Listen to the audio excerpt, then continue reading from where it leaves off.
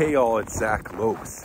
Could you imagine walking through a neighborhood like this and it being an old growth food forest? An old growth food forest? What I love in urban areas is there are large trees that are organized and planted. So you can already take that first leap in imagination of having canopies around you. All you have to do is imagine that they have mulberries and pecans and walnuts and chestnuts and an understory of fruit, pears and plums and cherries, saskatoons and hazelnuts and elderberries, and in between raspberries and blackberries and blueberries and currants and gooseberries, and underneath that a canopy of chives and bee balm and lemon balm and echinacea, and underneath that still all sorts of beautiful and beneficial ground covers like thymes, layered and layered and layered and layered.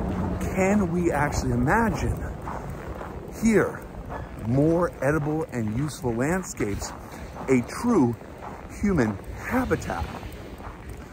I can you? I think so. So like, subscribe if you like and you want to subscribe, and drop a comment. What do you think an old growth fruit forest would look like in your community? Can you name a dozen plants that would be amazing to see in 20, 30, 100 years?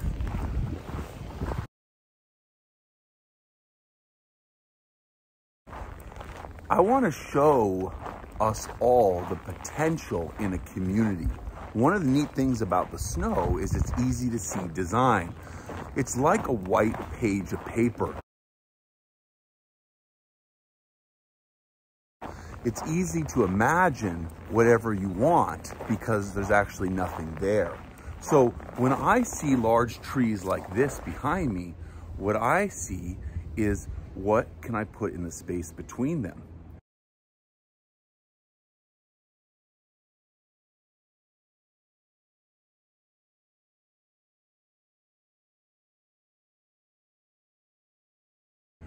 Here in Regina, I'm thinking a whole thicket of choke cherries, which are super nutritious and delicious and great habitat trees.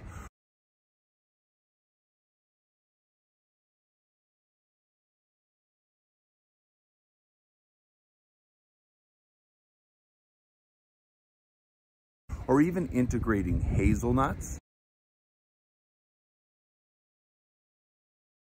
Or perhaps even integrating various hardy berries, like an entire raspberry hedge.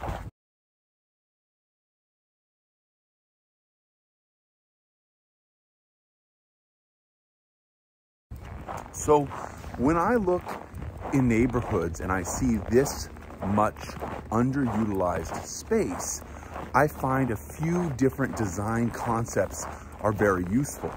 The one I just explained is what I call fill in the dot, meaning there are trees here, dot here, dot here, but there's space between where we can put other dots of other varieties of plants.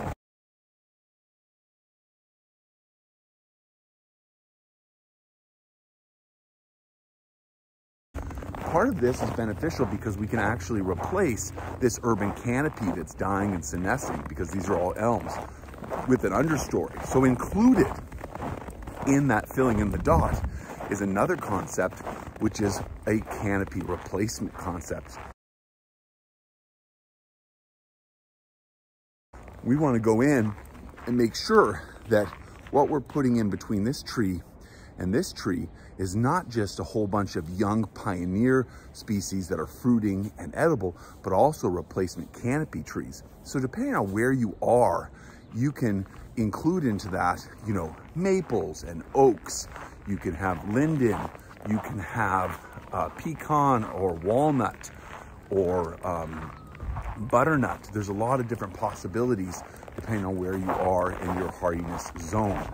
So what I like to think about too is just overall seeing other types of plants that are existing in this kind of year, this time of year, you know, I can see the other tree species very clearly, but this sort of planting where I can see there's a little bit of a hedge somewhere, and I ask myself, can I use the design principle of replacement planting, where I'm actually looking and seeing that there may be an opportunity here and here and here to see and find the species that are already being planted, but actually replace them with something that is more edible and useful.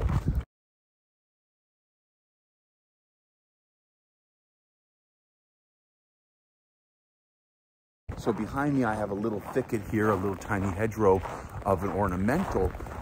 Maybe it's a little hedge of, you know, bushes or some sort of ground cover, depending on what you're finding, but they might just have ornamental uses. So in that case, replacement is about looking at that and choosing a more edible and useful variety in order to enhance the overall ecosystem utility of the neighborhood.